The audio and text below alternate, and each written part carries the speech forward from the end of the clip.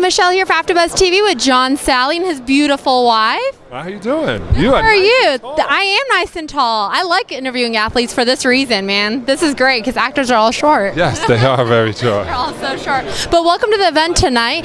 We all know you're a huge NBA player. You've also done a lot of movies. If you had to pick one, acting or NBA for the rest of your life, if you were doing both, which one would you pick? Acting. Really? Yeah. Okay. For the rest of my life? For the rest of your life. You can't play basketball for the rest of your life.